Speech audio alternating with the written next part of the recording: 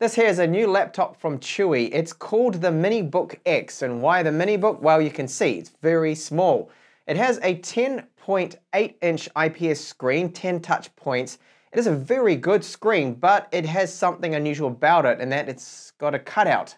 It in fact is the world's first laptop, according to Chuwi, with a hole punch cutout in it. So with this model here, it has a 360-degree hinge, means that you can flip it right around. You can use it as a tablet, in tent mode, presentation mode. You kind of get the idea there. Now it does support this, a Stylus, which is their high pen H7. The keyboard's backlit, small little touchpad on it, and the storage options you get with this, well, my model that it got sent from Chuwi is a review unit here that has 512 gigabytes of storage and an unusual 12 gigabytes of RAM.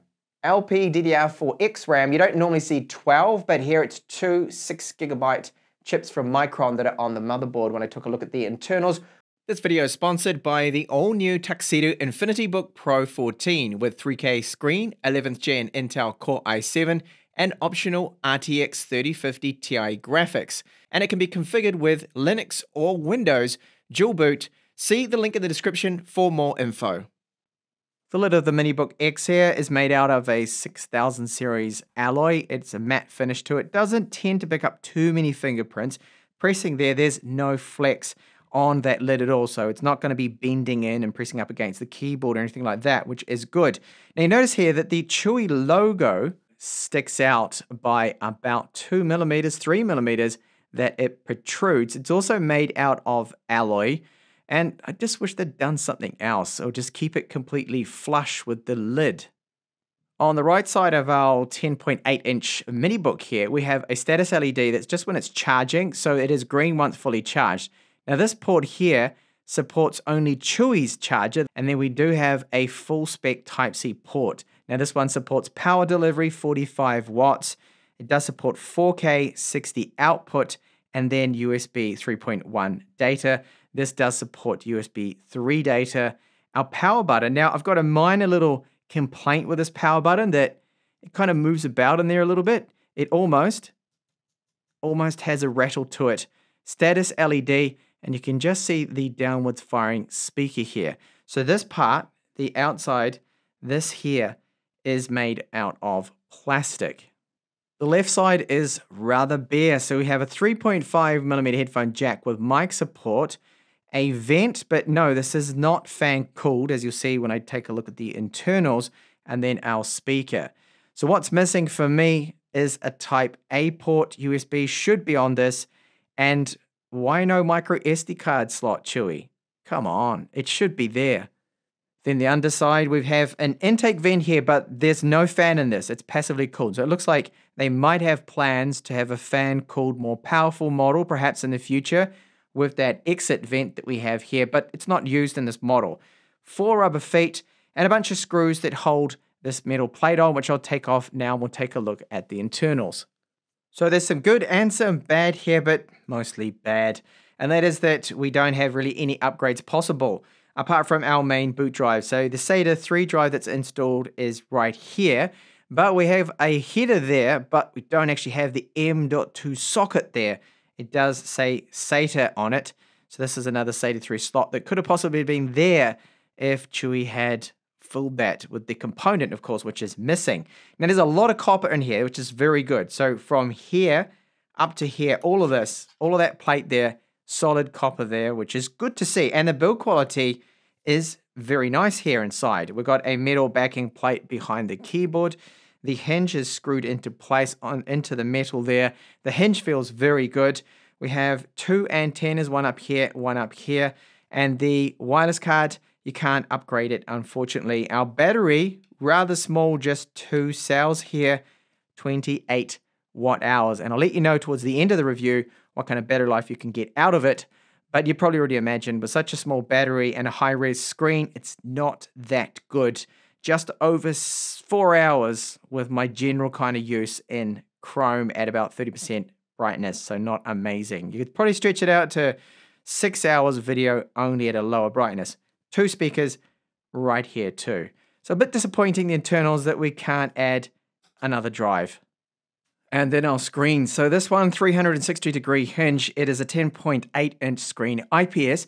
It's probably from the MateBook. It is the same screen because it's got the same resolution, 2560 by 1600. And of course, this right here. I'm not a fan of this, the cutout right here. So they've gone and used a tablet screen in a mini laptop here. And of course, yes, as they claim that it's the world's first laptop with a hole punch screen, because no one else would probably want to do this. You can see the issue. Right where my folder is here, the Chuwi folder, is blocked. Most of that is blocked. So really, to me, this, if they were going to do it, should be here. And then if they were going to do a hole punch anyway, you should just not do it and have just a normal camera up here in the top bezel if they could have squeezed that in. So the bottom bezel here is a little bit smaller than what would typically see. Bezels are not bad at all. Rounded edges and little rubber feet right here for when it's closed so it doesn't rub up against it. So it's fully laminated IPS. Brightness is excellent. In this panel, it is 480 nits. And our color reproduction is great. So 100% sRGB. They've gone with another very good screen when you look at the color coverage here. 88% NTSC. Adobe RGB is 90%. That is really good. And look at this for P3, 97%. So it is a good screen. Touch accuracy, brilliant, very good. Touch response, great. And it supports 10 touch points. It's a great screen, but this hole punch here, the cutout, yeah, I don't really like it. Let me know in the comments what you think of it. And of course, with the 360-degree hinge means it can be used as a tablet. It does have an accelerometer built in. As soon as you flip it around, it will disable the keyboard and it will auto-rotate itself to whatever presentation you want to use. So presentation can either be, holding it as portrait or landscape, it'll flip it around. So very good screen, and it's versatile with that 360-degree hinge, which, by the way, does feel very, very good. The hinge on this is excellent. I've got no problems with it at all. Just like this keyboard, I think they've done a really good job, Chuwi, considering it's just the 10.8-inch keyboard here. It's their typical keyboards, which I've really not been complaining about at all. They're quite good. So nice travel on them. Little bit of flex when I press down here in the middle. It is backlit, so that is the maximum level currently. Then we've got the first and the second. So I flick the light off, you'll see how bright it is. So it is bright, it's clear, it's evenly distributed, great backlight on this keyboard. So the top here, this palm rest, which is small, is plastic, okay? The underside is metal, the hinge, metal, the lid of it, metal as well.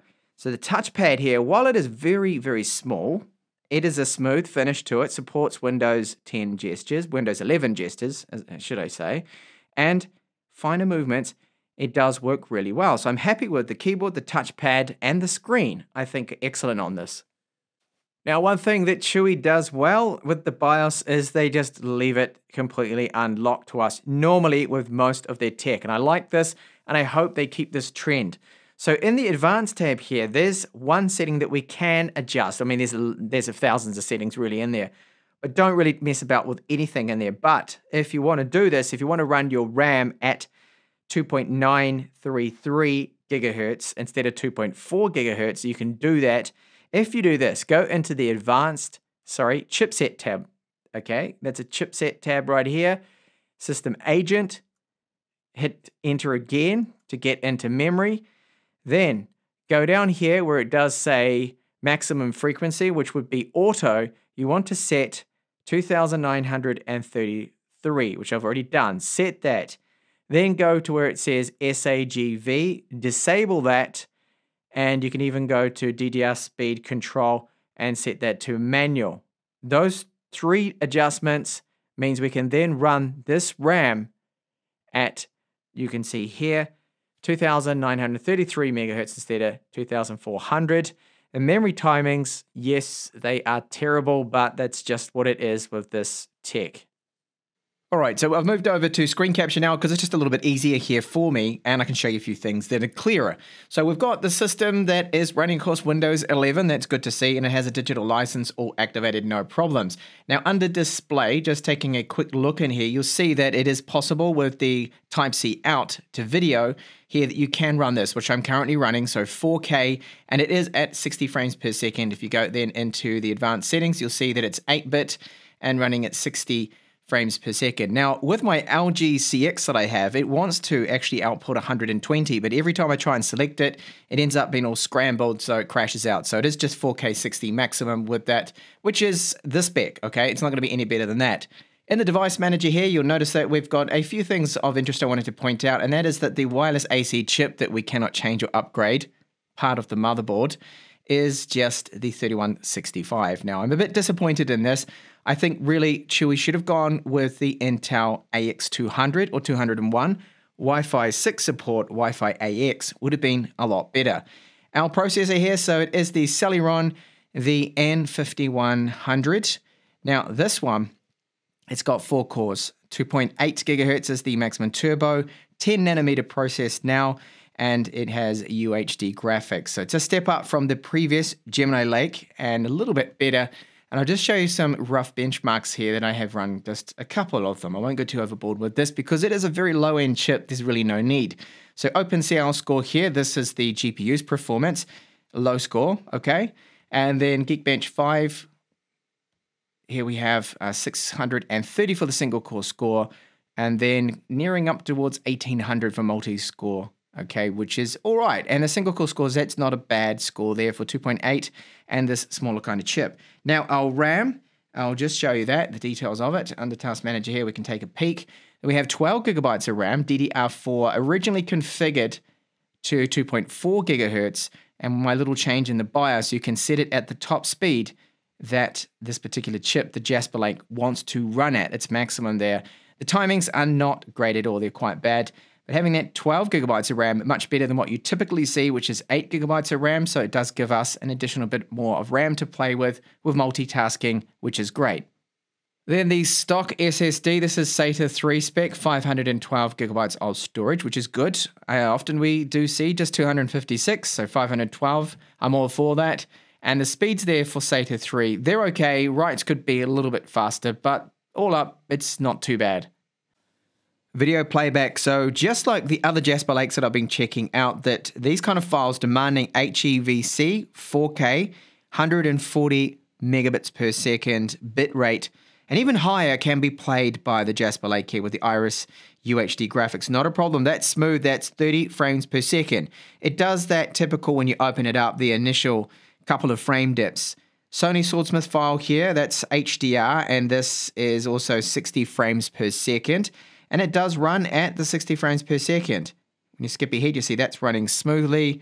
Doesn't seem to be dropping any frames. So for video playback, these are very good and a lot better than, say, the Raspberry Pi devices, which tend to choke under such demanding video playback. But here, because it's all native, handled by that UHD processor, the decoding, it's not a problem for it.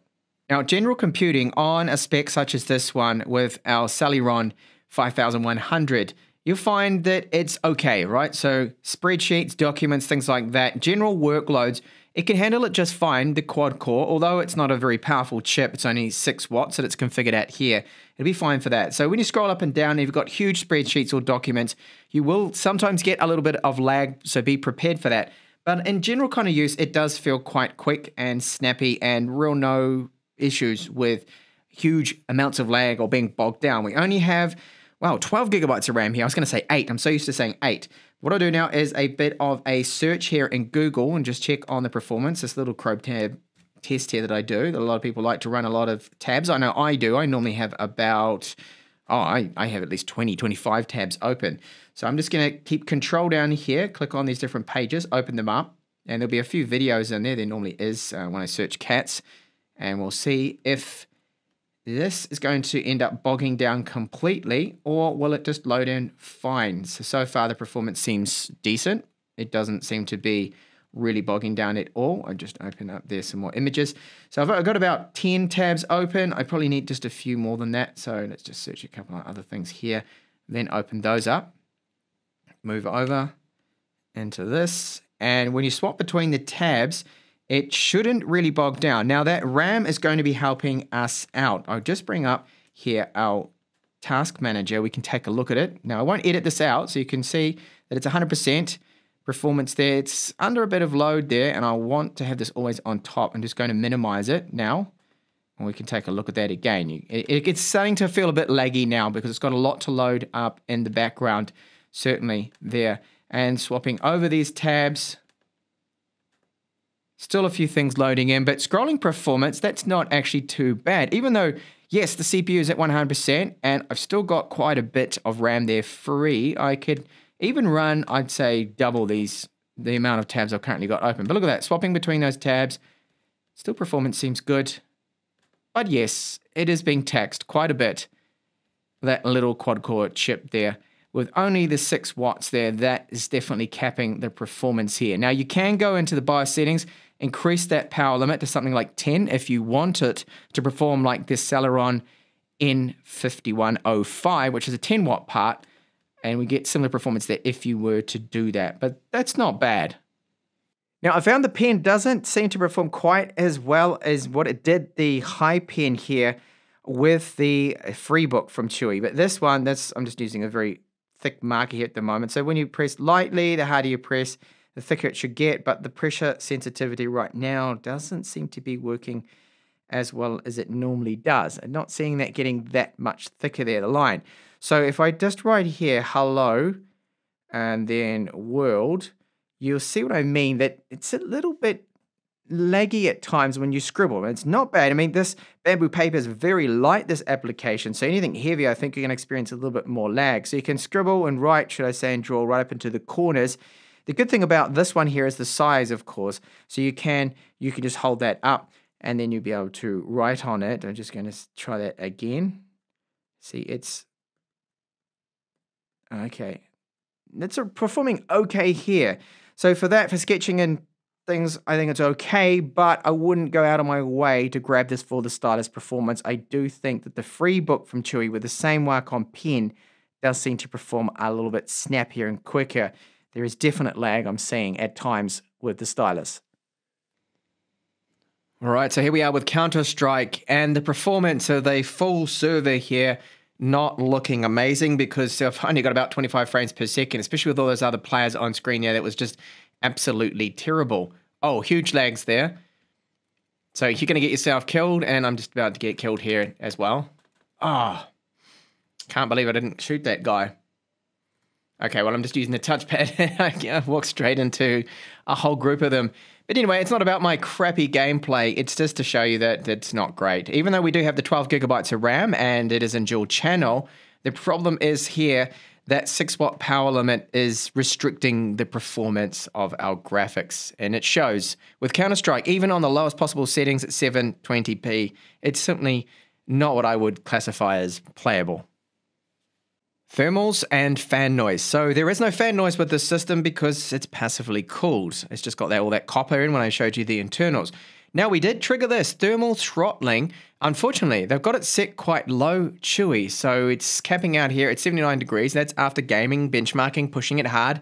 It doesn't seem to ever go over 79 degrees Celsius, which is good. It gets a little warm on the underside, but only about 35 degrees or so, which is pretty standard considering that it's passively cooled here. So the heat is building up a little bit within it. So if we did have a 10-watt power limit with this, expect the thermals then to hit the 80s. For sure, when you game it would. But I do believe there's a bit of room here to increase those power limits if you want to try and tweak the performance up a little bit. When we looked at the internals, I showed you the speakers. So there's 2 of them downwards firing. They don't actually sound bad. So Chuwi, over the last couple of years, has really improved on their speaker performance. So here is a sample of them at 100% volume.